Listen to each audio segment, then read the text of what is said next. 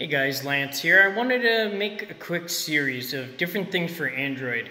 Launchers, basically. I've always been looking for the right launcher and I can never find one. But here's a very simple one that's kind of in your face and interesting to say the least. Things getting bigger, smaller, as you see. You could start typing for things. Like we could type Firefox and it comes up fairly easy. You can have it hide or you can favorite it. If you favorite it, it shows up on your home screen. If you don't, then it doesn't, right? Which is interesting. I don't like that extra tap that I have to do to get out of there, but I mean, that's no big deal. But as you see here, you could just click, it goes, does its normal thing, very simple stuff. Doesn't really have any other side features or swiping or anything like that, but it just up and down. There are some settings to this that you can change in the Ceri Launcher, and I don't have the Pro model, but there's things you can do in here to make your layout bigger or smaller that you kind of have to pay for. You can make the icon smaller or larger. I do like that preview that it shows you. I think that's kind of cool. So you don't have to go back and forth like other things and how wide you want that or not.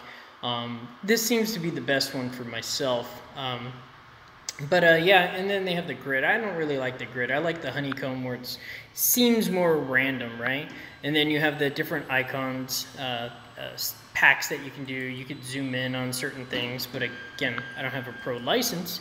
But cool things that you could do. And again, choose the app sizes and stuff like that. I like a smaller thing. And here, it's kind of cool. You can choose your search engine. And then scrolling animations, which I feel are super important to this type of thing. Unfortunately, I don't have the Pro version, so there's a lot I don't have access to. But yeah, and then again, you have your gestures that you could set and what have you. But I don't. Performance stuff, I haven't really done anything in there, but it's there if you decide. But yeah, a bunch of other features in here that might be useful to some of you guys, maybe not. A lot of things you have to have as a pro account, so to speak. So yeah, I don't know, just interesting. And yeah, another cool thing is you don't have to have just your favorites. You can have all apps show up, but I feel like that would be like a cluster. But yeah, anyways, I just wanted to show you guys this on my adventure to find the best best launcher, basically. So this is the start, so let's see if we can find the best launcher for us or for me, and maybe we'll find yours on the way.